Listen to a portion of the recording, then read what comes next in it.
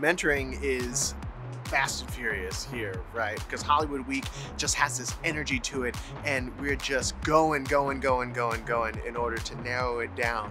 And so the energy in the room was electric. At Hollywood Week, everyone is good, but there's just a couple of little tweaks that can take them from being good to great.